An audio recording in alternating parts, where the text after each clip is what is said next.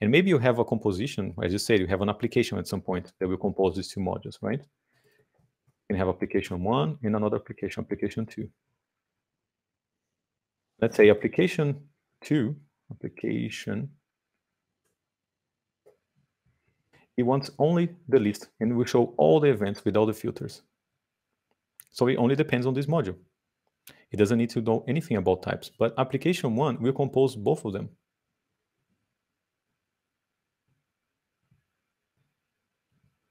So what the application 1 needs to do is when it gets a list of types and present on the screen, and then it's time to load the other one, it needs to convert one event type into the other. So in this application here, you will have some kind of adapter that will adapt one module to the other. They will convert event type into the event listing event type. There must be some kind of conversion here. So we have a tiny adapter here in the application target to make sure that these two modules can work together even though they don't know about each other. Okay, so this adapter will be in composition module, right? Yes. Okay. Or in a separate module, because it cannot be in here or in here. Otherwise, it will couple the modules again. So we either go on its own module or in the application module. Usually it goes in the application module because it's simpler. You don't need to create even another module. And then application 2 just talks directly to this feature here and loads all the types,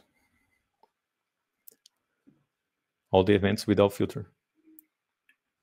Just one thing here. It's important to understand that the two event types, event type on the purple module and on the orange one, they don't have to mirror each other, right? The event type in the orange module just contains whatever the orange module needs, right? You can even call it event type name, for example, the name of the type, just to demonstrate better here the needs. Does have a different name, different properties, different everything. Exactly. They are completely separated. They have, like, it happens that they have the same name. They had the same name before. This is key to understand here. Okay. Yeah, I completely agree with you. But when we come to my solution, I already moved this part into another adapter, in the composition layer. Okay. And I try to implement the same technique here. But I couldn't figure out what is wrong here. What does it make sense to got the event name from the event module? You mentioned here that I need to make another class event type name. So how I can get the name for this class for this type? So how to get the actual value, right? Now we're talking about the actual instance of that type name. Yes, I got it from adapter. Yes. It would depend. So where is the UI? Do you keep the UI along in this module here as well? We have the event types list UI, for example, right? And there is some kind of selection, right? I can tap on it, and this should fire some kind of notification or some kind of delegation saying this was selected. Yes. Right. So through the UI, you will select one item, right? An event type. So yeah, you have some kind of callback. I already implemented a callback that moves the index of the selected tab.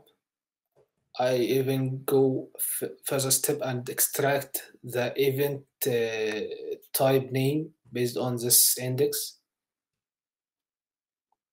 So here in this module, let's say you have the UI somewhere. And when there's a callback from the UI, the adapter will listen to the callback. Yes. Whoops. We'll listen to the callback here, the adapter in the application 1. And from that event type, it will create the event type name that belongs to the other module. Because it got it here in the callback, right? So the adapter here now has that value, the event type. And then it can create the event type name and pass to this module through the entry point here. Okay.